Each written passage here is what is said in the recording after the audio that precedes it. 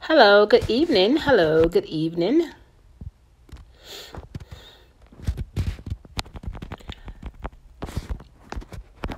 It is 7:04, so I think I did pretty good tonight with my time. I'm working on it. I want to come in on this evening and speak to my wives about the S word, honey. All right. Actually, I have two S words because we was not able to make it last week due to a little mini hurricane that we had. So I'm going to be answering both of those questions on tonight. Hello. I am trying to just lock some stuff in here. We was not able to make it in on last week due to the hurricane that shut us down. And let me tell you, when my house don't have no internet, we like zombies around here. You should have seen my husband and sons. We don't do good at all when we don't have any internet. And it was crazy. We didn't have it for almost 3 days. So I had to cancel last week's question and answer on HisWife Thursday, when we talk about our hot topics.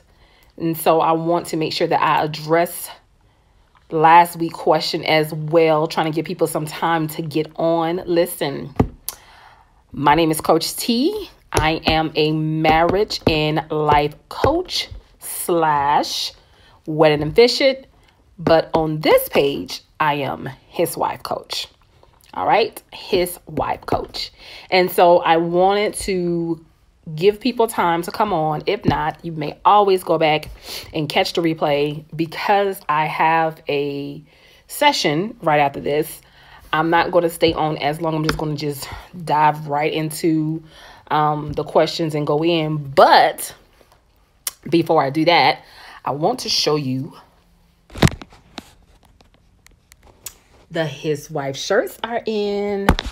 Listen, so we have had to cancel the His Wife walk, but the His Wife movement still continues. The His Wife walk had to be canceled due to the limited of people that didn't RSVP, and I did not want to chance it with the weather as well, because where I'm from, up here in my state, we're a little bipolar with the weather. And so sometimes it'll say one thing and do something different. And so we did have a backup plan. We did have a backup space for that. But because of the number of people that some had RSVP and some had canceled, I just made a decision to say, you know what, let's just wait, do this at another time on another date when we're able to grab a hold of more people. But it does not mean the movement doesn't continue. We are always on a mission, honey, concerning this assignment as his wife. So last week's question, and I'm going to just jump in. And before I get into the question, I always try to say my little clause. I'll try to give you the definition of what his wife is, my definition of his wife, what I feel like the Lord has given to me. I'll try to give you a description of where I get it from. And I like to remind wives that this is not every wife's assignment. Just because you are his wife doesn't mean you have the assignment that his wife requires. I use the hashtag his wife because it's catchy, and we are really his wife as far as God's concerned with what we have to do. But you can still be your spouse's wife, and this may not necessarily be your assignment. So the definition of his wife is a wife God chooses to carry out his divine orders for his wayward son. A wife God chooses to carry out his divine orders for his wayward son. This wife has found favor with the Lord, similar to Jesus' mother, Mary. She has found favor with the Lord. One of her earthly assignments, and I say and I emphasize one because she have many assignments, but one of her earthly assignments as his wife is to help her husband get back or return to Jesus. And she do so by carrying her marital cross. That is the definition of his wife. Hashtag his wife, Coach T's definition from what I feel like the Lord shared with me. All right. His wife is a picture of what John 15:13 says, which it simply says, greater love has no one than this, to lay down one's life for another's friend. Our whole mission as his wife, one of our missions in our relationship to our husbands, is to represent Christ, to show him God, to be an example of what Christ looks like. And sometimes that means carrying a marital cross that everybody probably wouldn't do. Everybody probably wouldn't do. But this is the assignment that God has called his wife to. All right. And so I always like to emphasize that this is not for everyone. I get a lot of controversy on subjects like this, of what a wife should expect and what a wife shouldn't take and what a wife should do and should not do.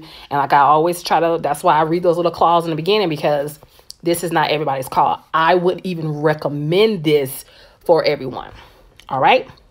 And so the question from this week, we're going to start with this week. This week question was, and I'm just trying to go to my page so I can get the exact question. Basically, it was saying, what does submission looks like in marriage? What does submission looks like in marriage?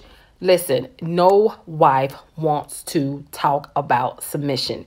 It's almost like a prison sentence when that word comes up. Submission. I mean, you get an attitude. You got you looking sideways. You looking, funny. Nobody wants to talk about submission. I remember, and I got to just share this transparent moment. I remember working at this job, and one of the young ladies I was working with, I guess she didn't know I was married. And so I was telling her, yeah, I'm married. I've been married for, a certain amount of years, this and that, or whatever. She's like, oh my goodness, I never would consider you to be the marrying type, the submissive type. I was like, what?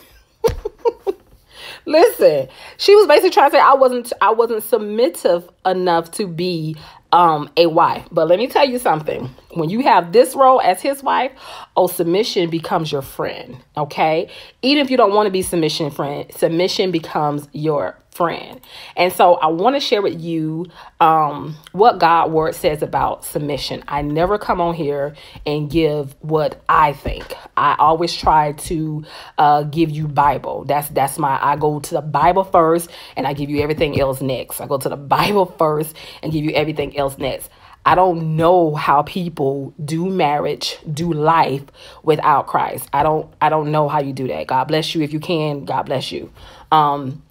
You cannot do marriage without the help of God. And so when I give any type of coaching advice, I'm a Christian.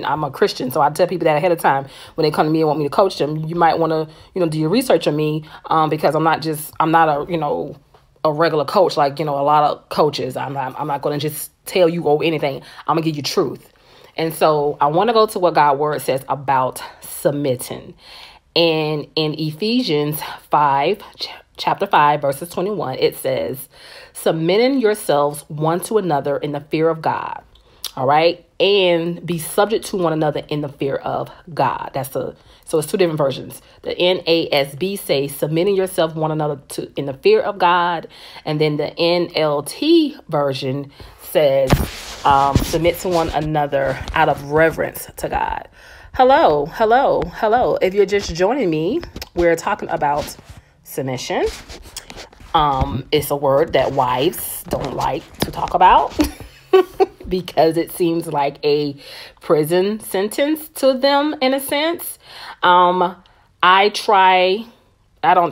do. I go by what God's word says when it comes down to submission, and try to help wives understand this from a biblical perspective. It's no different for, let's just say you're working on a job. All right. You're working on a job. And, a lot of people, and I think this is in Colossians, where it talks about, you're not working for the person. You're working like you're working unto Christ. And so it's the same thing when it comes down to submission, especially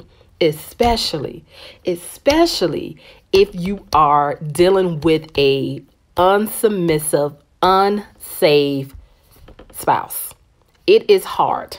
It is hard to submit to someone who is not following the Bible. It is hard.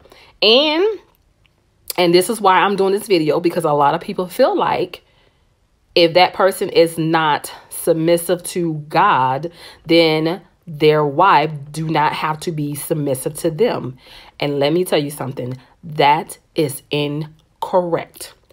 Based off of what God's word tells us, that is incorrect.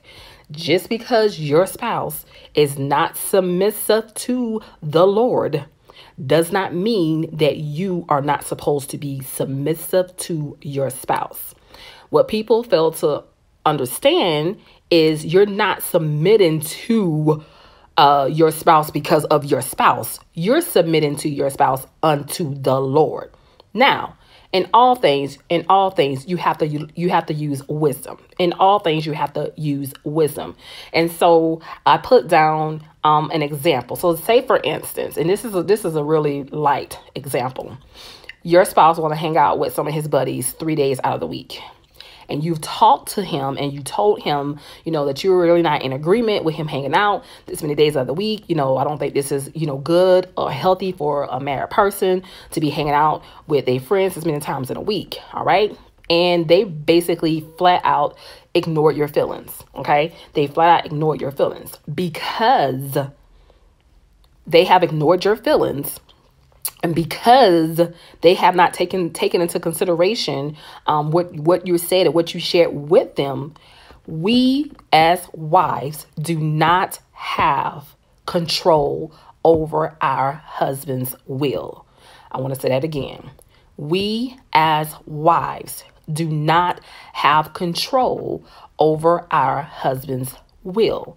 And so because we do not have control over their will, and they are still considered our husbands, you submit to their choice, not because you are in agreement with what they're doing or what they're, how they're behaving.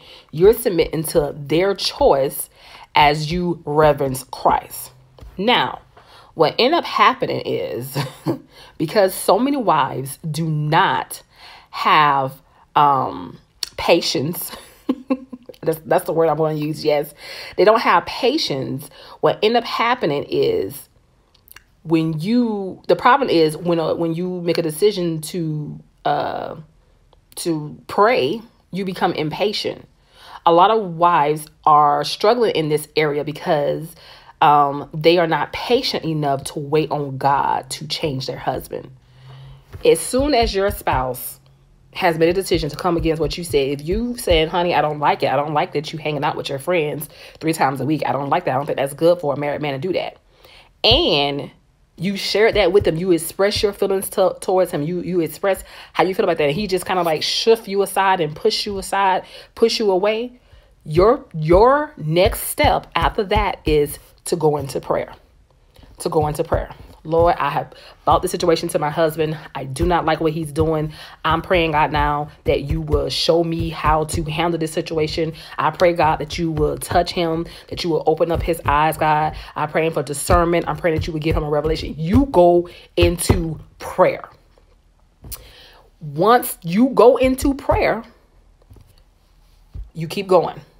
You pray, you keep going. You are submitted to the choice that he's made. Now, because he is a husband, he has an obligation to his wife. And so God is going to deal with him. But what happens is women, wives, go back and forth. Oh, I don't like this. And so you shut down, you argue, you go back and forth with them. Oh, I ain't gonna have sex with you, or I ain't gonna do this, or I ain't gonna cook your dinner, right? And so now you go into this battle with him, which that's all the enemy want anyways.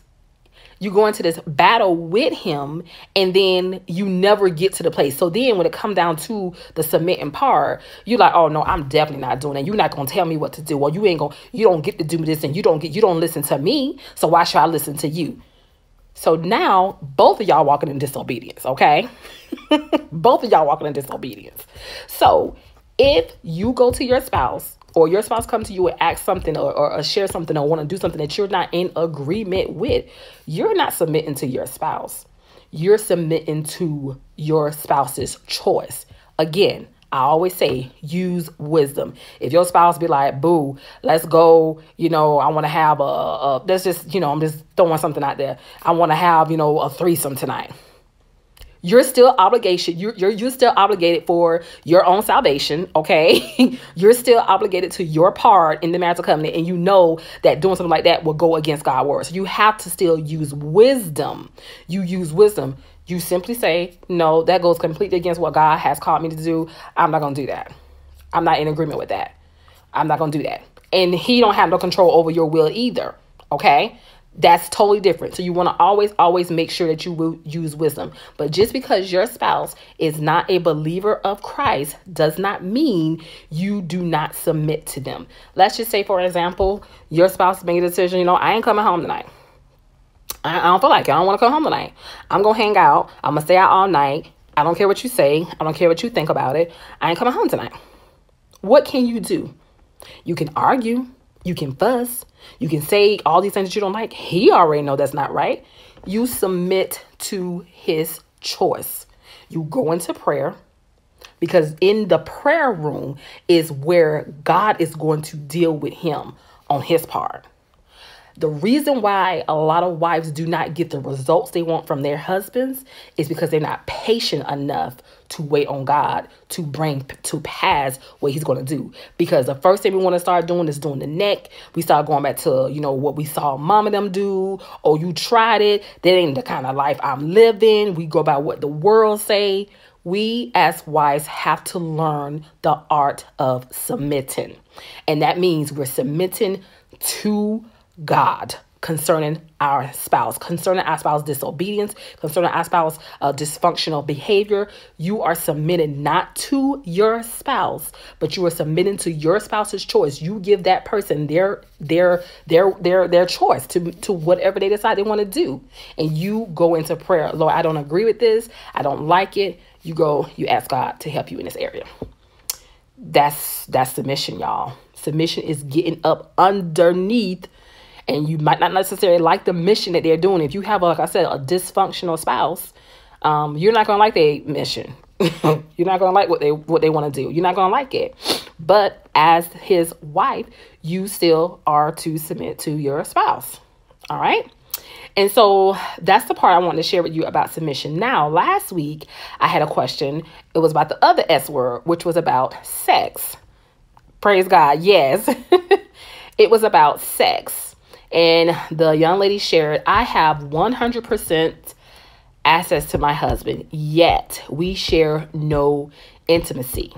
Is this grounds for divorce? I have 100% access to my husband, yet we share no intimacy. Well, let's just first say that intimacy is not always necessarily sex. Intimacy can be conversation. Intimacy can be watching TV. Intimacy can be, dates. Intimacy can be just hanging out. Intimacy can just be sitting in the same room with each other. Intimacy is a lot of things. But I think she was talking about sex on this part. And wife, you cannot, I know you don't want to hear this. You cannot divorce your husband because sex is not being given in the marital covenant at a certain time. You just cannot do that. That is not a reason to exit out of your marital covenant. Now, the law says if you are abandoned, or if your spouse have abandoned you in that way, that gives you a reason out of your marital covenant. But based off of what God's word says, the only exit that you get out of your marital covenant is if your spouse has caused adultery and infidelity in the marital covenant. That's the only way out of your marital covenant. All right. Matthew 5:32 says, again, going back to what God's word says about divorce. Divorce was only given as a option, not a command, if your spouse cheats on you. But I tell you that anyone who divorces his wife, except for marital unfaithfulness, causes her to become an adulteress. And anyone who marries the divorced woman commits adultery. That's a lot. That's a lot. And I'm going to try to break it down for you a little bit.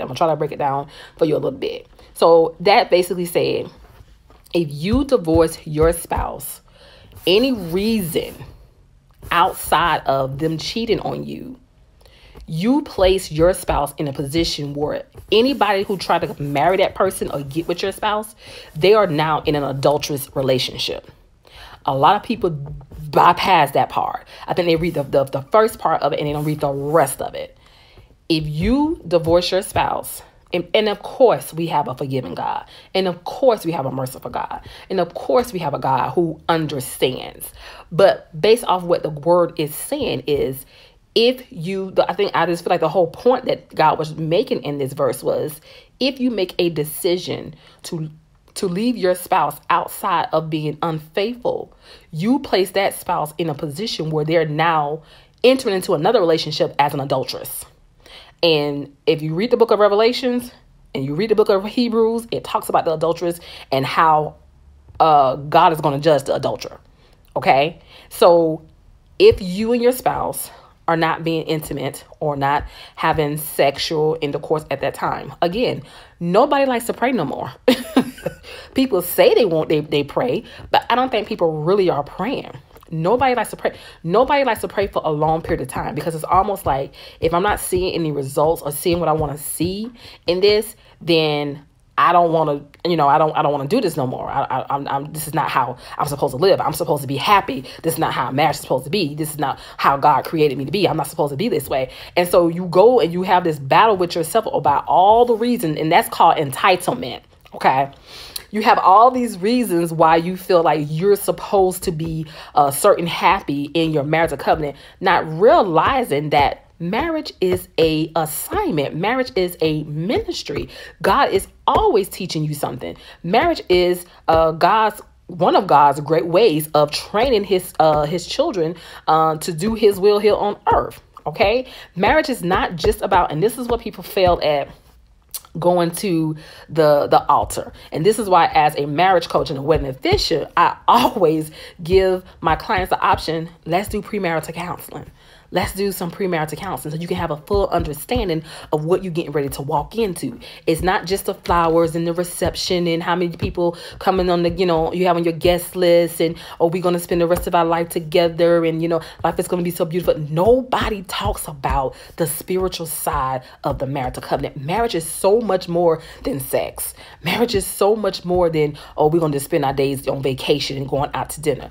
Marriage is so much more than that. And so many people miss that part before going into the marriage. And so when they are married, after the reception is over, after the wedding party has happened, after you done did all the glorious and nice, wonderful things, after you done spend all your money, after you've done all that and all that is over, now it's like, this is not what I signed up for. But in actuality, you did, because you did not do the premarital courses that will qualify that would give you an understanding of what you were actually walking into.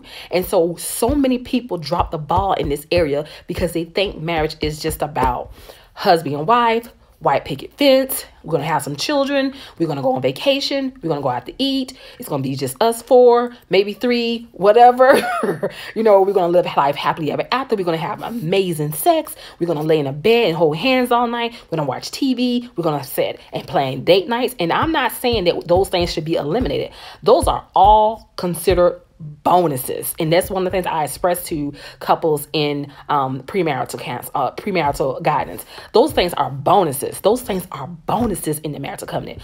All those things are bonuses. God created the marital covenant as a representation of how he loved his people. God is calling you wife, and this is where the his wife comes from. God is calling you wife to love your husband, whether y'all having sex, whether he's doing what he wants to do, whether he is not listening to your emotions and your feelings, or, God has called you to help your husband get to him. And if you did not get that memo before you got married to him, I'm 99.99% sure God has called you to be his wife to help you get to him. This is what his wife coaching. This is one of the things I do as far as being a his wife coach. So leaving your spouse because you guys are not having sex, that's a no-no. You can't do that. Now, I want to just go down a little further. Okay, the Bible does talk about separating from your spouse, all right? Separating from your spouse, but not necessarily divorcing them. One verse talks about if an unbelieving spouse make a decision to go, it says, let them go. Let them go. You're not under any obligation if they leave. Now, it says let them go. Don't you push them out there. Don't you force them. Don't give them no ultimatums like, oh, you can just go then. You can just go. No, it says if an unbelieving spouse make a decision to go, you let them go. You're not under any obligation to continue in that. All right. If your spouse is beating on you, again, this is where you have to use wisdom at. If your spouse is beating on you, it is advised that you separate from your spouse. Why would you stay with somebody who is beating on you? That don't make no type of sense, okay? Do not allow your spouse to beat on you, all right?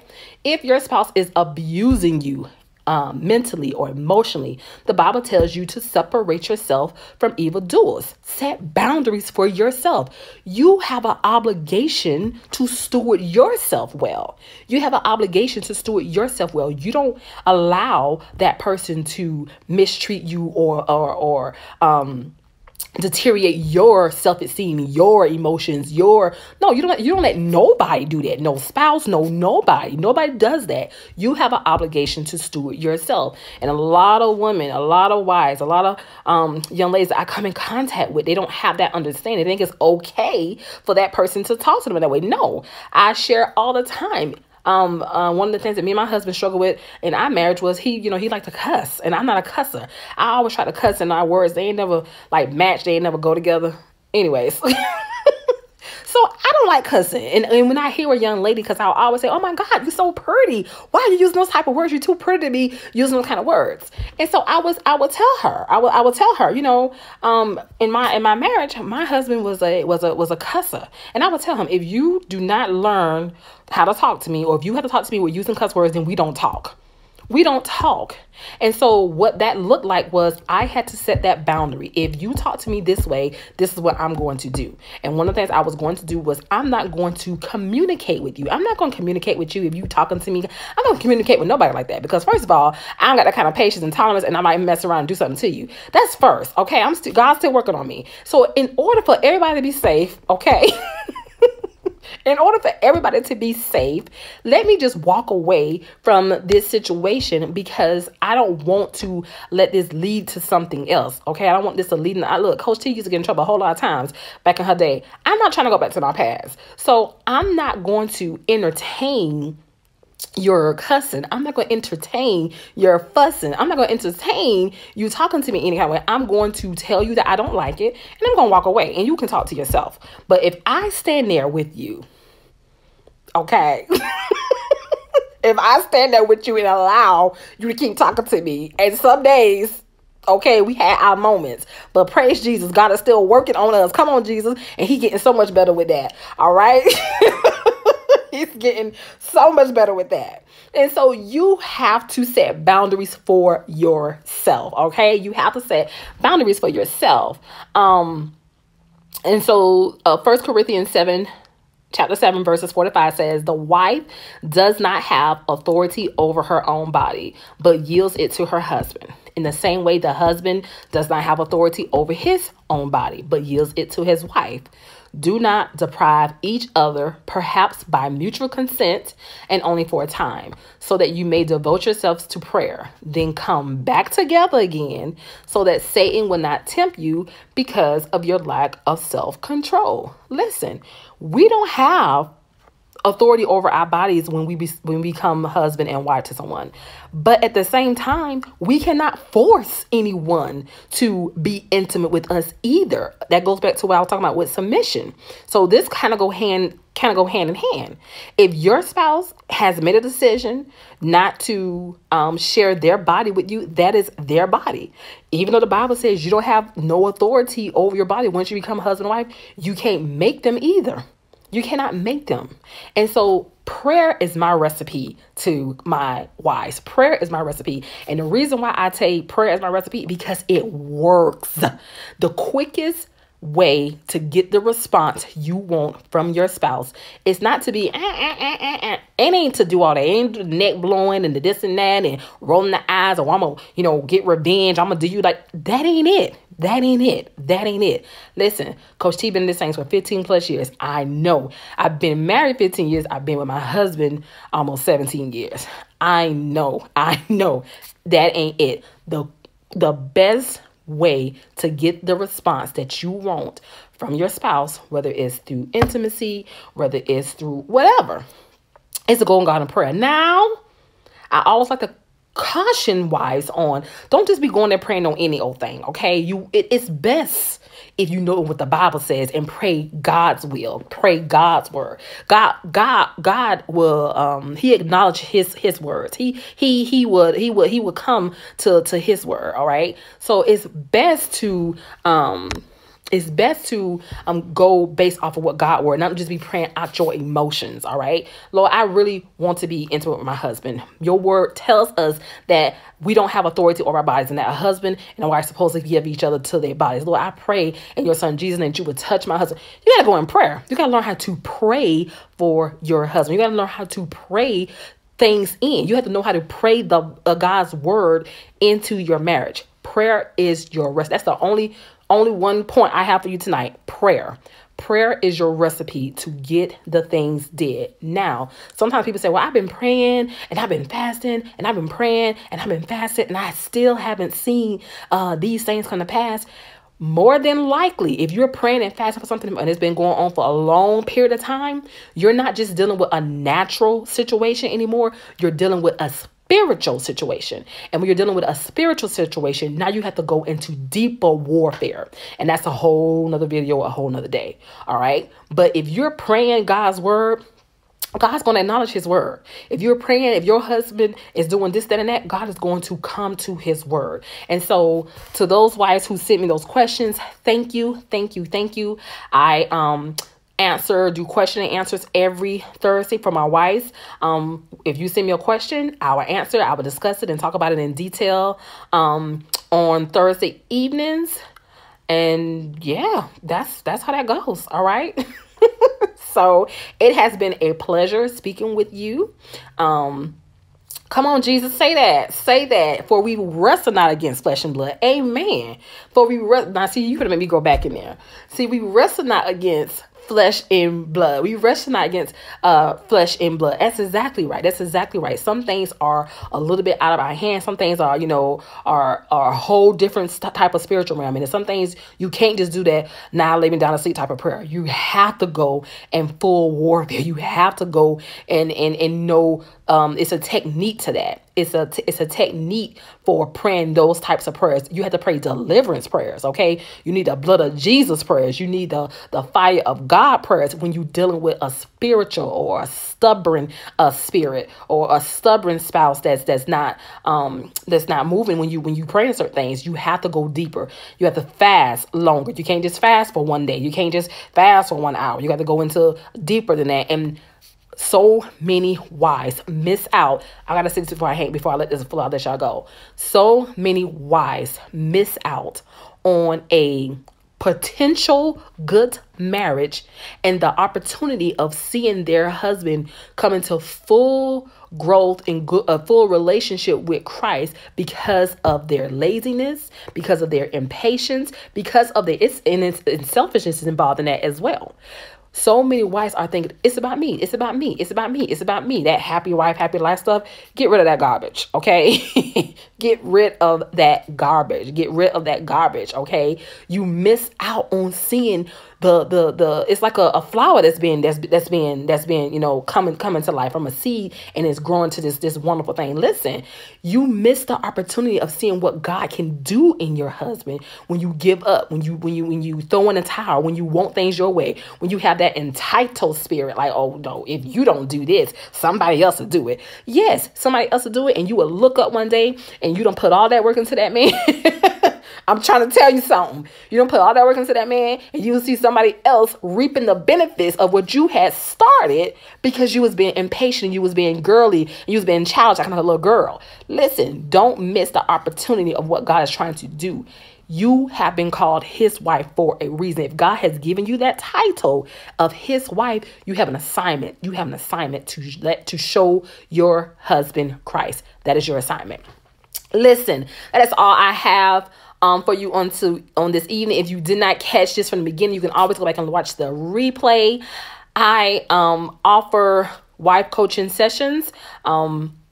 You can email me or go visit my website at marriagechroniclesbytanika.com. That's marriagechroniclesbytanika.com.